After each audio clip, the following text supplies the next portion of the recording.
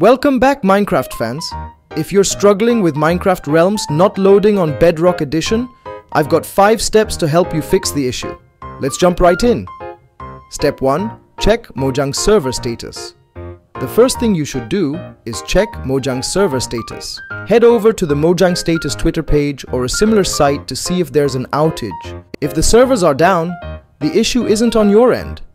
You'll just need to wait for them to get back online. Step 2. Switch your internet connection. If the servers are up and running, the next step is to switch your internet connection.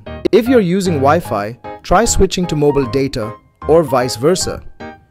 For PC users, try connecting through an Ethernet cable or even a mobile hotspot. A quick network switch might be all you need to get Realms loading again. Step 3.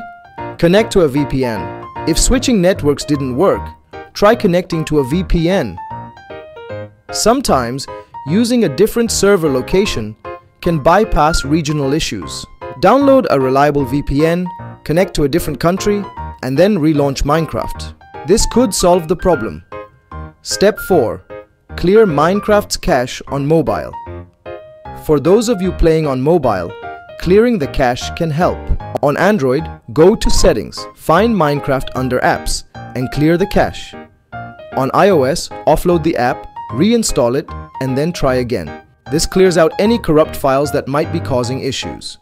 Step 5. Reinstall Minecraft. If all else fails, uninstalling and reinstalling Minecraft might be your last option. Remove the game completely, reinstall it from the App Store or official website, and then launch it again. This ensures that you have a fresh, updated version of the game. And there you have it. 5 steps to fix Minecraft Realms not loading on Bedrock Edition. If this video helped you out, make sure to like, subscribe, and drop a comment below if you're still having issues. Thanks for watching and happy crafting!